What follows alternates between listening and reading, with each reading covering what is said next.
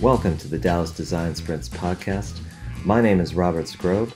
On today's show, we're going to be featuring Dan Levy. He's the principal of More Space for Light, an Australian-based consultancy that specializes in strategy, user experience, design sprint training, and facilitation. I had a wonderful conversation with Dan about how he's grown the business, his current partnership with Design Sprint Academy, and what he's planning on for the coming year, including the conferences he'll be at and the training he's going to be holding very shortly. Hope you enjoy the conversation, and we'll see you on the other side. So Dan Levy, very nice of you to join me on the Dallas Design Sprints podcast. I know it's really early for you out there, but I really appreciate you coming online and talking. Good morning, Robert. Thank you very much for having me.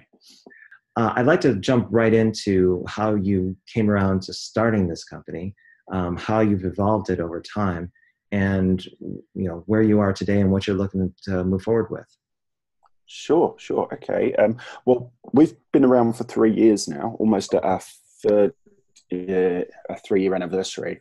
And so when I started More Space, I didn't see anybody in the market doing what we were doing locally in Adelaide. And to me, I found that frustrating because I'm a digital kid. I love building things, and I was in the advertising industry, and I was fed up with every solution being a website, especially when you read things like TechCrunch and The Verge, and you can just see so many amazing things going on. Now, at this time when I started More Space, I didn't really understand how mature the startup space was in Adelaide as well. So it was I've learned over time. And initially when I started, my whole premise was about building user experience agency, about helping organizations organize their stuff and ladder it back to their business strategy in terms of what they're trying to achieve. Also on a personal level, we were having our youngest, just about to have our youngest, and I wanted to take a bit more control of my life. I was reading a book by Vince Frost called Design Your Life.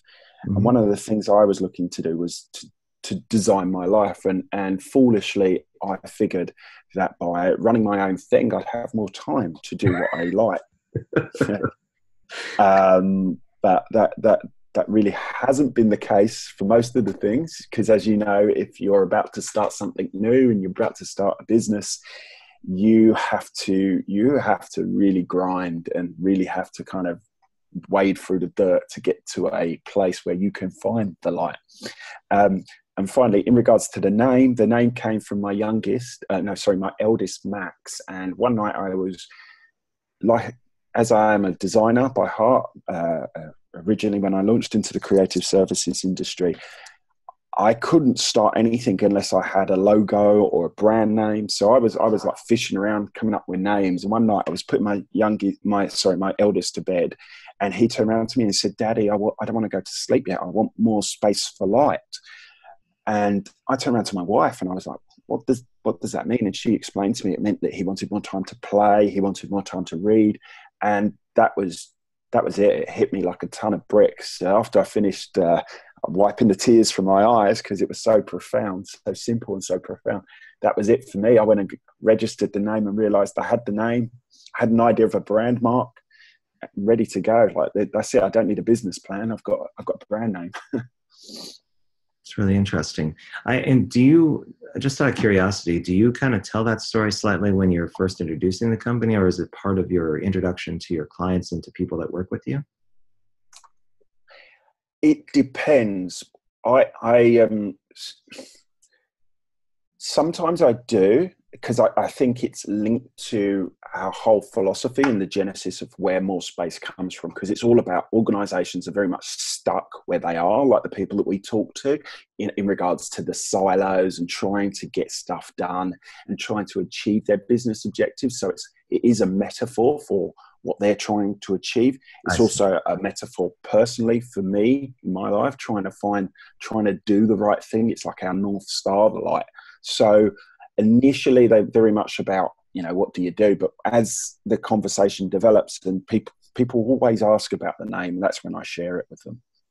Interesting. And usually at that point, it's you know, as soon as somebody hears that name, generally and I tell the story behind it, they relax, and you know, they're a lot more open because they can see, it almost indicates how genuine we are and our intention, you know, like we're trying to do the right thing.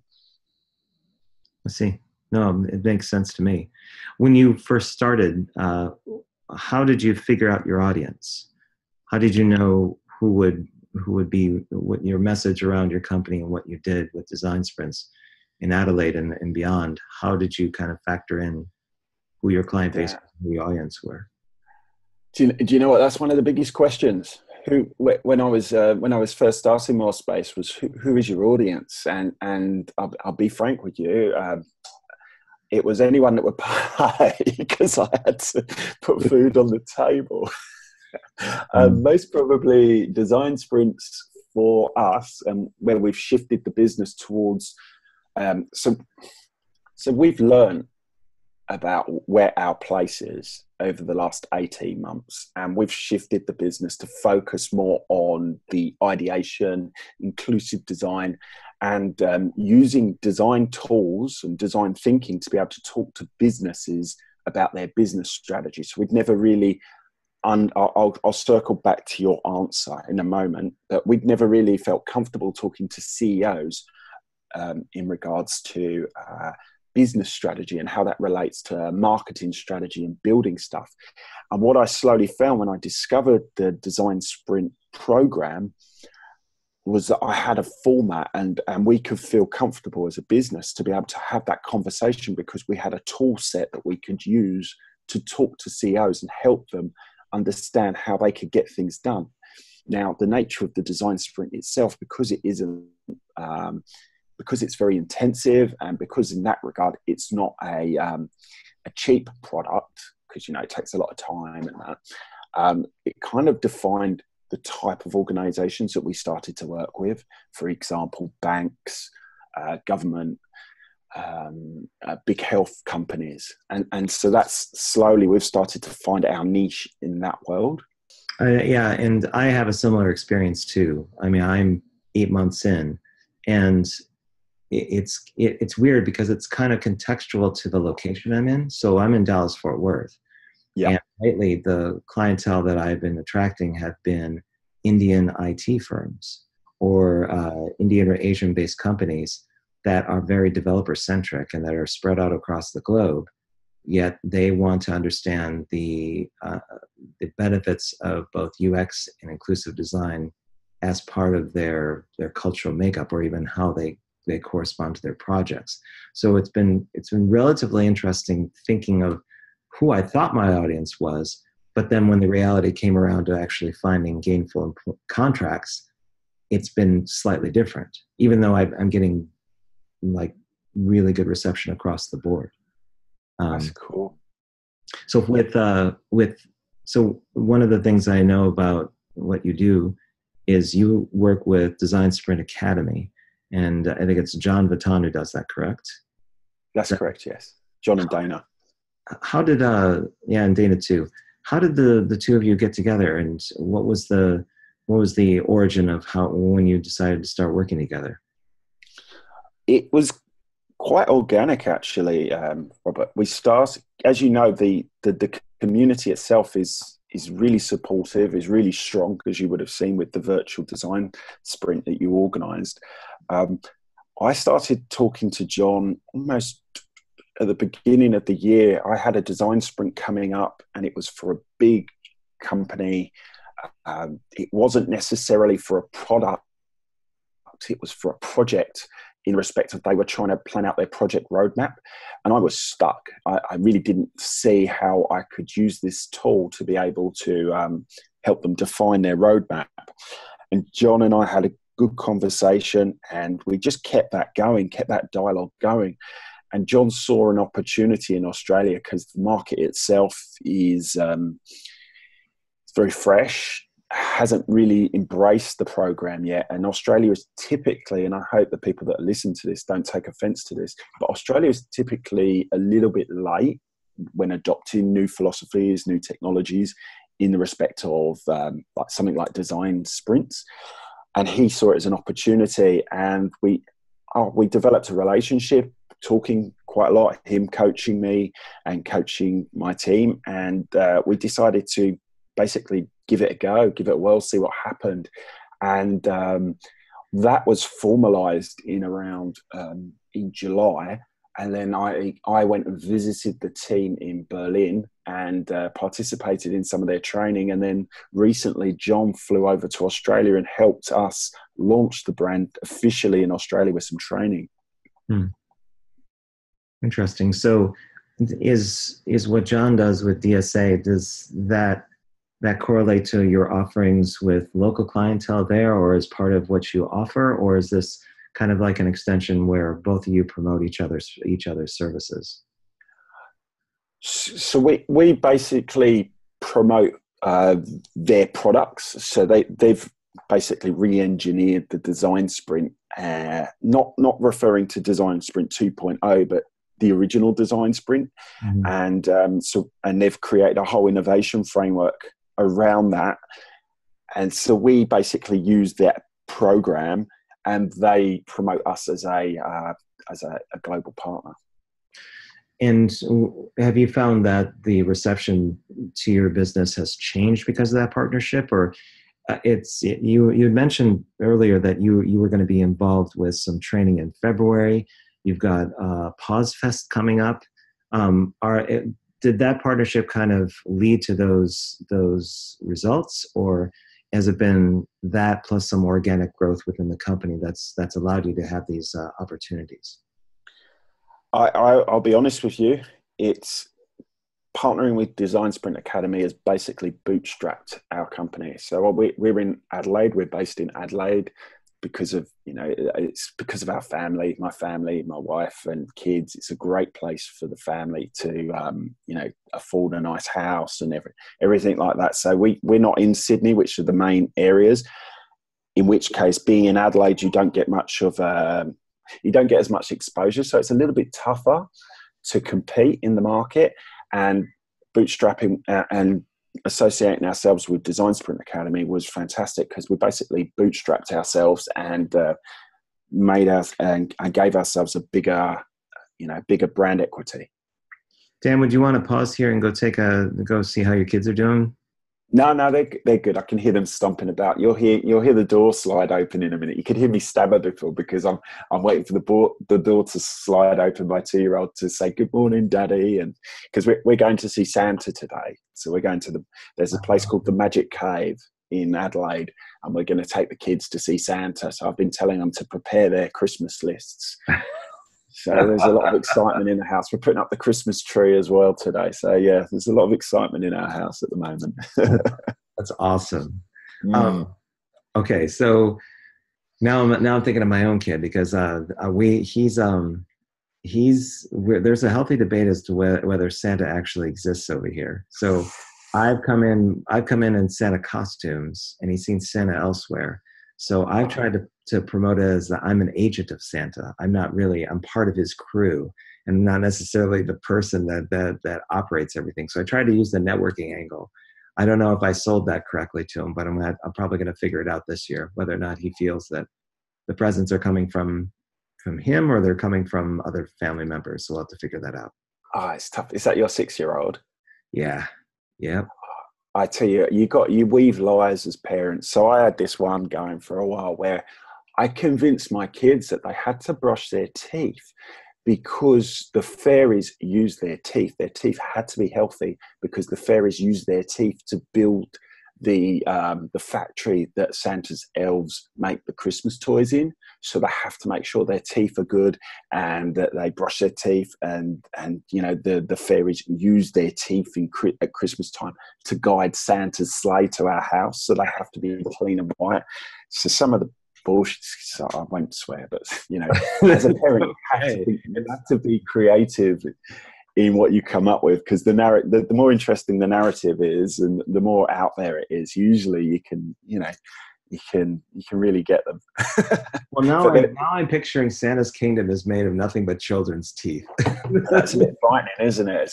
Yeah, when you think of it like that, as I'm saying, it does make it seem a bit creepy. But if you can link this network as broad as possible, you're not just getting those bribes. You're not just succeeding with those bribes in December. You have to think holistically for the whole 12 months. So you have to leverage all of the whole network of whether it's the fairies or whatever else you can. You've got to get them all working together. Yeah, I definitely need to be more creative, but I don't think I'm going to top. I really don't think I'm going to top a Christmas kingdom that's full of molars and bicuspids. It's just not. I don't think I can ever go that far. But all the same, hey. Well, I wish you luck. Yeah, thanks. Okay, so moving from that, let's talk about 2019. I think I made mention of the let's talk Pausefest. So. What do you got lined up for that? Is this going to be a kind of an engagement similar to what you do with DSA, where there's going to be some training involved? Are you presenting? What do you have lined up for that conference? So we've developed a mini workshop that basically allows participants to experience what it's like to be in a design sprint.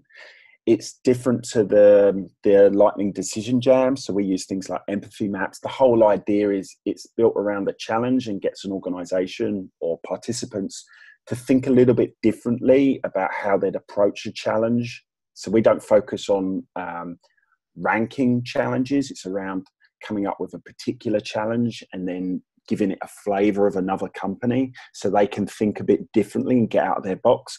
So I'm using that particular product, and we've been rolling this product out in the respect of practicing with other organizations, and it's worked for both of us in the respect of these organizations are quite curious of what a design sprint is, and it's a very light touch 60 to 90 minute workshop that gets them thinking and gets them experience in it, and also gives us an opportunity to promote what that way of working and thinking is.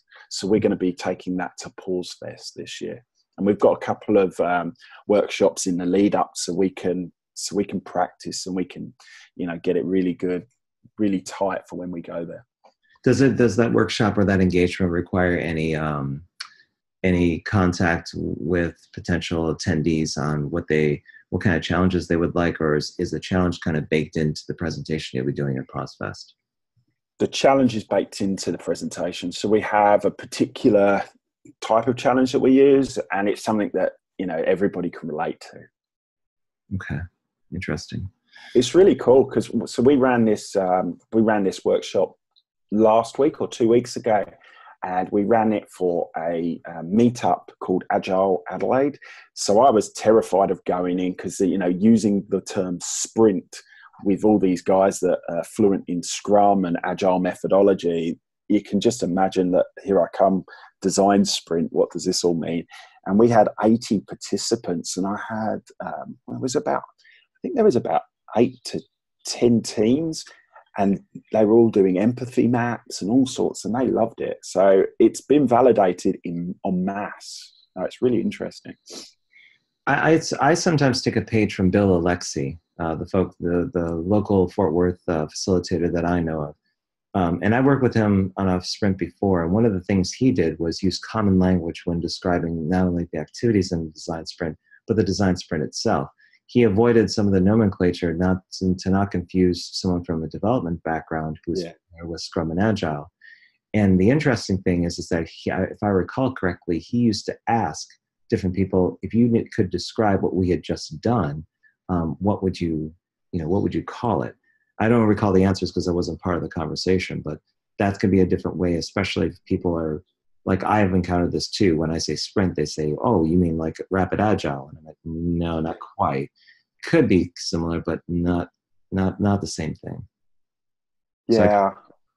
Well, I don't think anybody owns the term sprint, but when I think of a design sprint, I always think of a beginning and an end, and the end always being that validation with users.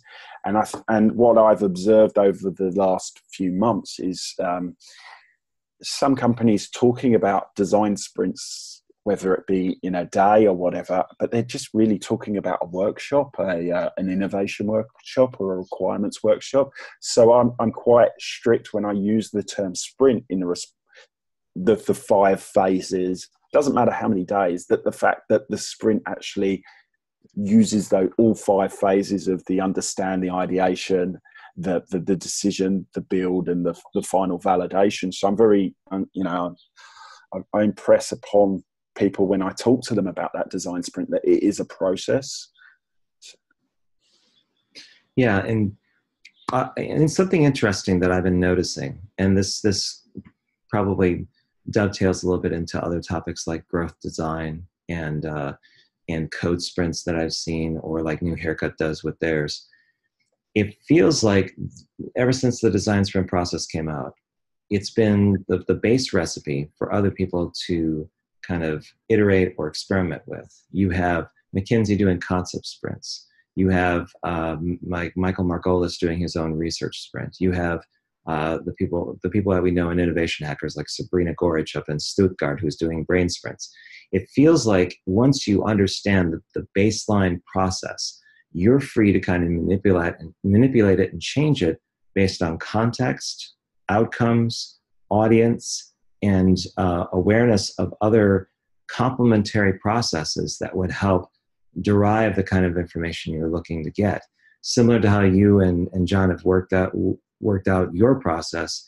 He's optimized 1.0, but he's done it in such a way so it makes sense for what he sees in his vision, probably as an optimized process that gets to real tangible results. I mean, what's your take on that? I absolutely agree, but I take it one stage further. I impress upon people that it's also something that can be atomized, and each activity can be used independently. So something that I realized as I started to embrace design sprints, because very much from the beginning when we started, I intentionally didn't want to be pigeonholed into a particular type of technology, and I wanted to take that step back to be able to explore new technologies. And using things like design sprints, what I've found is that it's actually around the people and the culture less than the actual product itself. And it's once you start thinking of the sprint itself as a problem-solving process, and each tool in itself being of value, you can construct anything you like. And something we do in our training, something I say to the guys, is that you can really take away one little thing and use it to demonstrate or to get to an outcome very easily. And once you start thinking of it like that, it's not just around a product or coming up with a particular outcome. It's actually coming up with a decision. So there's different things that you can cherry pick. Once you start cherry picking and understanding how things can link together, you can start remixing and building your own products from that. And sometimes which aren't necessarily a design sprint. Yeah, and sometimes you just need an advocate or somebody who's familiar enough with the process to go in that direction. I mean, yeah, and we've been doing that. So we've been doing it heaps here, mm-hmm. just because getting people to commit to that. Sorry, Robert, I didn't mean to. I apologize for interrupting you.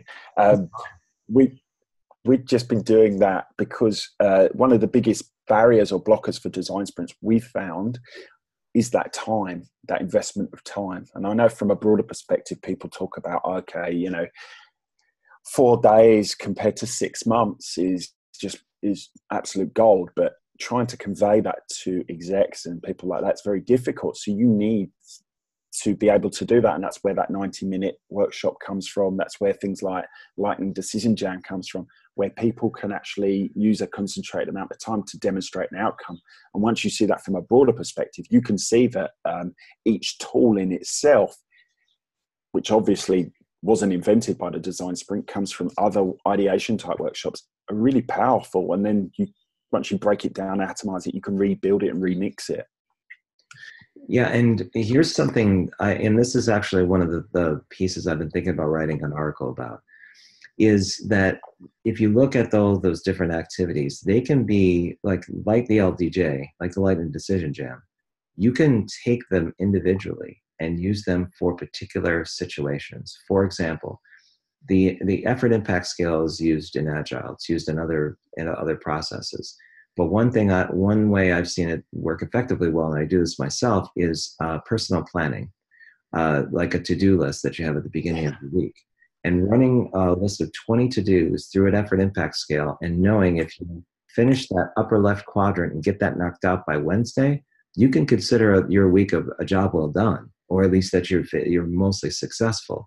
The rest of it is just a matter of getting into it when you have time. Another thing I've seen is the Tuesday sketch sessions, like the 4-step sketch and the sticky decision. Depending on who you're talking to, like if it's a design dev group and they want to power through a particular process or get some ideation down, that's a perfect container for doing that. And it feels like there's other things related to either problem framing or to the Monday sessions where you don't have to have the 4-day engagement, but if you want to sample or taste different aspects of the design sprint contextual to your situation or what you want to have as an outcome, you can do that. It's just a matter of understanding which of those ones to kind of, like to your point, itemize or autonomize and put into a process, even if it's a small one. Absolutely. And also that's how we got into design sprints, because we just couldn't get people to commit to the time. And I was interested in running them. So we were with the government agency, and I had the book in my desk. We were working with let me start again. So we were working with the government agency, and I just bought the book, and I was just running different parts of it to validate it. I'm testing and validating the design sprint with a client with different parts of it until I got to the point where I could see it, prove that it worked. And then I was able to have the confidence to actually sell it into clients. So I started right from the beginning, just using different parts of it to build that confidence. An interesting selling point too with the design sprint that is one of those things I've seen written about, and it's put in decks. But some of the intangibles that really make it sing are the fact that there's a sense of camaraderie that comes from an engagement that's longer than a day, where everyone's concentrating on the same problem and not being pulled in different directions. If it's longer than a day, maybe 2 or 3 days, then you really start to have the notion of a shared experience and the feeling of what you had mentioned before about inclusion, about bringing people in so that everyone's voice is heard, but just in different ways. The same thing with being on the same page about why they're all there to begin with and what the opportunity is. And one of the biggest challenges for design sprints is to capture that inspiration and put it in an operational or execution sense, so that you have a path forward, you have a plan, you have something in the next 2 to 4 weeks that you concentrate on. It's almost like you put the design sprint itself through an effort impact scale and figure out of the prototype and what people have built or experimented with, what you can meaningfully take forward once everyone goes back to their regular routines. Yeah, I 100% agree. And at the very least, at a minimum, each participant has empathy and understands what each individual department's KPIs are and what they're trying to achieve and where their bias is. So when they step away, they see where they are on that overall service map. Also, some people that are further down the chain that don't get that exposure to customers for the first time, that they actually understand the context of what they're doing in the real world. So it's quite powerful. So you have the project outcome, but you also have the hidden advantages of that type of process. So I think the camaraderie is such a big thing, and it's really hard to express that because from an exec level, there's not much ROI, hard ROI behind that. But when you see different people that haven't spoken before and you're building a culture of collaboration, I mean, to me, that's priceless, and that's something I want within more space as well. And that's probably central to your core message as a company. It aligns Yeah. with it very well, I believe. So, Yeah. what are some of the challenges that you've encountered in your journey with design sprints and kind of building out your company, especially with the process? I imagine they're similar to what I've heard from other folks that are in the space. But what have you encountered? What's been your experience? So we haven't. So we've taken two tracks. The first track was building brand equity in the market. So and with the training, the first set of training we did last year with, this year with Design Sprint Academy, it forced us to up our game in terms of what we were doing on social, on building newsletters and things like that. So that was the first thing, because when we went prior to that, we really had, we weren't making much noise in the market. So it helped us do that. And once we built that platform, we had some form of credibility in the market. That was really important for us because there's other established players here. We needed to, and to be in that space and to have that dialogue around inclusive design and design thinking, we had to have a bit more credibility than some small agency in a just some small agency that's just trying to do their thing. So we needed to compete on a bigger stage. So that's been one of the challenges, building the brand. Also directly in regards to design sprints, actually bringing it to market where there isn't a demand. So one of the things that we planned in our strategy was trying to build a groundswell about it, to be able to educate the market on the benefits of it, on what it is, because we're very much in that community. So we see all the videos, we see all the things on Instagram, but I reckon about 80% of the people, maybe even 98% of the people, don't know what it is, don't know the strength of it. So you're trying to build a demand when there's not necessarily a demand there, which is really, really challenging. And at the same time, there could be a plus. I was talking to Abel Menegas yesterday, and he has kind of the same concern, is that in the Philippines, where he is, not a lot of people understand or appreciate what the process is. At the same time, it is an opportunity to establish, like, being the only person on the block that offers that ice cream that everybody feels is delicious. They just have to taste it first. So it kind of, maybe it leads into my next question, which is the topic that the team that you were on back in November for the virtual design sprint, the design sprint referral network. I'm currently writing an article about it. I'm making plans to kind of move forward with it. But my question to you would be, from a business standpoint, how would that, if that referral network existed, how could that benefit More Space for Light into an extension DSA in a way that's meaningful, if it was created and if it existed? Okay, so I've been doing a lot of thinking about the outcome of that virtual design sprint. I'm also reading a book by Rand Fishkin called, what is it called? Lost and Founder, which I recommend highly. And I've been thinking about how do I take what we're doing one step further and turn it into a product, if a virtual product, if that's possible. I think that the whole idea of that network being bigger than the sum of your parts, I think that the community itself, which is really positive, which is open to collaboration, especially in regards to being able to, in Australia, being able to go to different parts of the country and having that network in place to be able to bring in a co-facilitator, I think it's fantastic. So that's where I can see it benefit in a very, first up from for building a community on the virtual level, being able to see where other people are at and being able to create some form of parity, or being able to see where your strengths are as a facilitator and as a company, but also just being able to go to Brisbane or go to Sydney or even go into Asia and be able to see, oh, look, okay, there's somebody there. So I know I've got a support network there. I've also got somebody that can come in and co-facilitate for me, which means that I don't have to charge or have to ask for, up my rates to be able to afford a couple of co-facilitators, their flights, their accommodation. So that's where I see the power of it.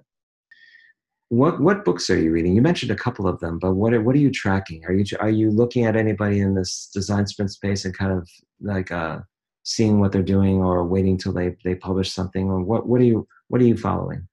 Oh my gosh, my bookshelf. So I just hope those guys, Jake and Jonathan, I wish they'd stop recommending bloody books, because I just go out and buy them every time. So the one I'm actually reading at the moment is called Lost and Founder by Rand Fishkin. He's the founder of Moz. And this book, if you're in the startup world, you're in the product, consultancy world, just recommend this enough. This to me is like the modern day version of Shoe Dog. Shoe Dog was written is a memoir by Phil Knight, the founder of Nike. Yeah, I'm familiar with it. Another amazing book. I've got The Messy Middle sitting on my bookshelf. I've just bought Daniel Stillman's book. He posted up a free audio book on Slack for Thanksgiving. I went and bought it because he's given me so much value, so I'm waiting for that to come through.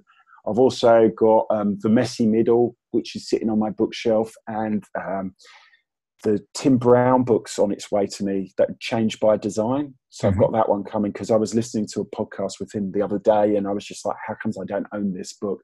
So you saw a snapshot of my bookshelf before, Robert, so you can see I've got quite a few to keep me busy for a while. And the other one that's really good is, I want to get his name right. So this is like my go-to book. A lot of people go for Austin Klein. Dave Trott, his name is David Trott, and he's got a book called Dave Trott. He's got a book called Predatory Thinking and Creative Mischief. And these are my little. I always revisit these books. They're short stories from the advertising world, all about strategy. And those are all great suggestions. And I have a couple that you said where I kind of perked my interest. I'm like, I'm going to go look those up. But I will say one thing in closing about your shelf. The first thing that crossed my mind when I looked at it wasn't the involved amount of stuff that's on it, but that it literally looked like the movie set where someone would come in, like the protagonist would enter the camera, looking everywhere, looking on the shelf, and then finding the one clue that they need to find the next step to tracking like the killer or whatever it is. Like it's like we finally found it, and then from there it's scenes with a car racing down the road, and I don't know. Can I add to that? So in the context of my life, that scene would play out as follows. So you'd have me creep into the room, look for the book, and as I found the book, I feel you see some sort of success, and I'll take a step, and you'd hear me scream and yowl as I stepped on a piece of Lego, twisted my ankle, fallen on the floor, and woken up the whole house. So that would be my version of that narrative, because on our floor we've got the Avengers. Oh gosh, I don't know. One of the house from the Infinity Wars. My 6-year-old just got it for his birthday, and all sorts of Ninjago and everything like that. So you have to have some form of dexterity. So I used to play soccer, Robert, and I used to be quite light of feet, and I've managed to retain that agility from dodging Duplo and Lego and things like that in the house. Well, I used to play basketball a lot, so I whenever I step on my son's Legos or things that he has on the ground, like marbles, because he's big into marble race, I'll immediately, almost instinctively, collapse my ankle, so that if I know it's going at the wrong angle, I could just simply roll on the ground and make a lot of noise. And luckily, there's no one watching, but I'll pick that up. I probably need to clean up the floor, because my son sometimes doesn't remember to do so. No, I totally get where you're coming from. It's like you get to Monday, they're good. By Friday, everyone's got a little bit looser. Your house looks like somebody just emptied out Lego World all over your house. So. And playdates are great too, because basically you just follow the hurricane of activity. So they go to the room, throw everything around, and then they shout and they run up to the next room. You just kind of clean things up, move things over to the corner, and just follow the plastic carnage wherever you can find it in your house. And you save yourself some time later on trying to not have that argument with your 6-year-old about cleaning up after himself. Oh, yeah, it's the hurricane of activity. I love it. I'm going to use that. So Dan, if people are looking to follow you online and see what you're all about, where should they go? Okay, so Medium, with More Space for Light on Medium, we publish blogs, we publish our newsletter. I'm hugely prolific on LinkedIn. That's where I live. So that's Dan Levy and More Space for Light on LinkedIn, but mainly me. I publish heaps on there. And also our Instagram feed, which is More Space for Light. And your training dates that are coming up in February, do you have those handy? I do. Thank you for asking. So give me one moment. So we've got, so we're in Adelaide for 2 days from the 20th of February. We're then in Sydney the 25th and 26th of February. And finally, we're in Melbourne the 28th of February and the 1st of March. Dan Levy, thank you very much for coming on to the Dallas Design Sprints podcast. It was wonderful talking to you. Pleasure. Thank you for having me. Thanks again for listening to the Dallas Design Sprints podcast. If you have a question or comment about what you heard on today's show, email me direct at robert@dallasdesignsprints.com. You can also find me on Facebook, Instagram, LinkedIn, and Pinterest. Thanks for listening. Talk to you next time.